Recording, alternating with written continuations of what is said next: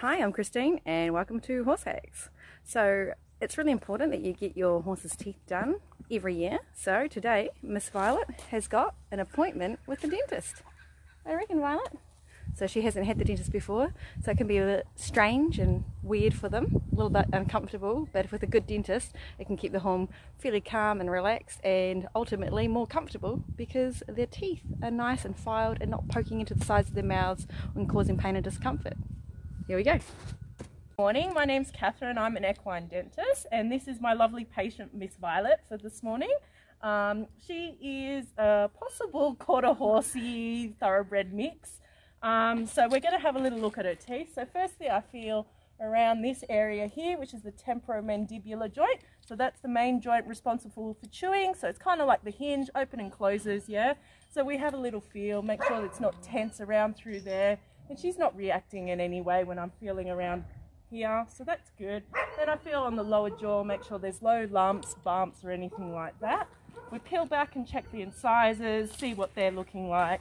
Her gums look really healthy, there's no gum disease, no recession, they line up really well. So we'll check what's going on with the back molars. So I use my contraption, the gag here. So that goes on nicely over her face like this. Good girl, Miss Violet. So we don't know what Miss Violet's going to be like when we do her teeth. She's only new possibly to this. So we'll hop this in kind of like a bit. It just helps me have a look what's going on in her mouth. Oh, Miss Violet, I know. It can be a little bit strange for some horses. Good. Okay, don't mind my back. We'll straighten this up for Miss Violet, make sure she's comfortable. Alright. Could be a bit awkward for some horses, like I said. So we'll give it a little crank open and see what's going on with the molars, make sure there's nothing too sinister going on in the back there. So horses' teeth grow between 3 and 4 mils a year.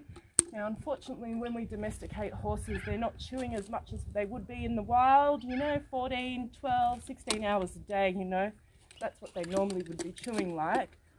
So I'll pop my hand in there, palpate, make sure there's nothing crazy going on. So far not too bad. There's no gaps in between her molars, so that's always a good start. Her edges on the top, so the top teeth get sharp on the cheek side. And they're pretty serrated, so if you can imagine a knife when they're serrated, they look like that, yeah? Ooh. And that's what they feel like. So if you feel like a serrated knife, or like oyster shells are probably a good analogy of how sharp they can get. So they feel really sharp. She's also slightly hooking over on the first upper molars, so teeth should be sitting nice and level like so. And with Miss Violet, she is slightly like this. Okay, so what ends up happening, that front molar is not completely level with the first lower molar, so it doesn't grind as well as efficient. So we need to feel what's going on the lower molars, because that can also contribute to an alignment issue, yeah? Alright, so that's good news. She slightly ridges up at the back, but nothing too sinister. So we need to fix that first upper molar so it is sitting a lot more level with the lower molar so it can grind more efficiently, alright?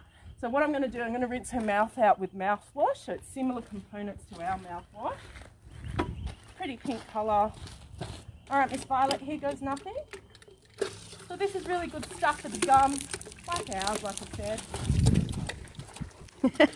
Oh. That's a bit gross. I'm sorry. Good girl. Alright, so I pop my head in there. You know, we can feel, but we should look too. Oh, Miss Violet. So by the feels of things, she hasn't had her teeth done in a long time, if ever. Yeah? I'd be surprised if she's had them done ever, to be fair. So this can feel a bit funny for her. Yeah, for sure. Ready with Violet, and then she'll realise I'm not trying to kill us eventually. Good, yeah. Good,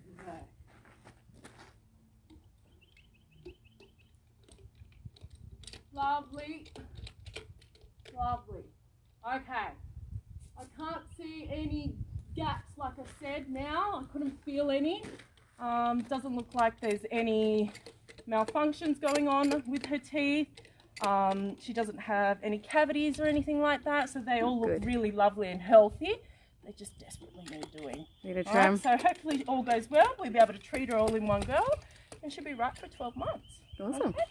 Here goes nothing, little lady. Should we do it? Good girl.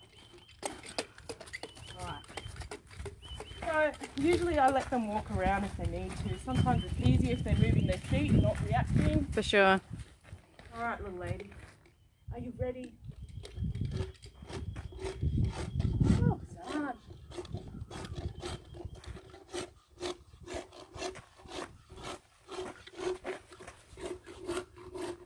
Good question I've been asked. Hand tools versus power tools. Okay, as you can see, I can hear a lot of noise happening with my hand tool here. I can also feel. So when I'm filing, I can feel how much tooth I'm taking off. So that gives me a good indication of where I'm at with her teeth. Unfortunately, with a power tool, you lose those sensations, right? And, you know, you run the risk of sometimes taking too much tooth off. So, you know, look, I mean, there's certainly some pros to using a power tool. If you've got a horse that not had a dental in many years and it's got centimetres of tooth that possibly need to be taken off, it certainly can be useful. So there's definitely some pros to using power tools, but for Miss Violet here, she's okay with a hand tool. It's pretty routine what she had going on in here. You know, a couple of extra bits on her first upper molars, but nothing too crazy that needed to be adjusted. So certainly, you know, hand tools are definitely my choice. It also doesn't scare the horse as much, I guess. With a power tool, you definitely would require sedation, because you can imagine coming at you with a power tool can be a little bit scary. You'd also hope that whoever's using the power tool also is running, flushing it with water to keep it cooled. Okay, because you also don't want to heat up the tooth. You know, if you heat up the tooth, you run the risk of heating up the pulp canal, which contains all the live stuff in there to keep the tooth alive and healthy, and the ligaments and blood supply. And then if you kill that, then you basically kill the tooth. So yeah, so that's, you know, it's definitely fine to use a power tool, but you know, best to choose the best person for it. But like I said, I'm happy with my hand tools. I get the job done just as good.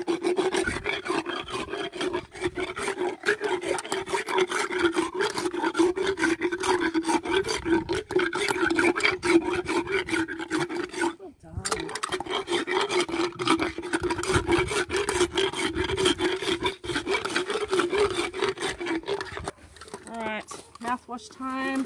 Whoop. Give her mouth a good rinse out. Oh, I know. Well done. Alright, let's get this off your face. And we'll just check your front teeth again. Oh, big sigh. Good girl. Is that alright? I know. Good. They line up even better. Let me check. Look at that. Lots of chewing and grinding going to happen there. It sounds like a happy dentist. Yes, that's right. Oh, good girl, Violet. Good girl. And I think your front teeth are fine. There was no food stuck anywhere. You can smile. They look nice and clean. Oh, beautiful. Young lady teeth. And she is all done. Well done. Awesome. Thank you, Catherine. Hey, good one. Well, there you have it. Miss Violet's teeth are nicely filed and she is all good to go for a whole nother year. So the benefits of having a horse's teeth filed is that they can grind their food up more effectively and more efficiently, which means that they can get more nutritional value out of everything they eat. And the other thing is that means they're going to be more comfortable while they're wearing their bit with their bridle while they're being ridden. And obviously horse comfort is of highest priority. So that's really, really super as well. Miss Violet already looks happy. She's totally comfortable and relaxed. She's got no bother from having that experience take place. In fact, it's all adding to the learning, which is awesome. So it was a really good positive experience. So hopefully you've learned something today. If you have, share it with your friends. If you haven't subscribed, do that now. And we'll see you next time on Horse Hacks with Christine Armishaw. Thanks for watching. Bye.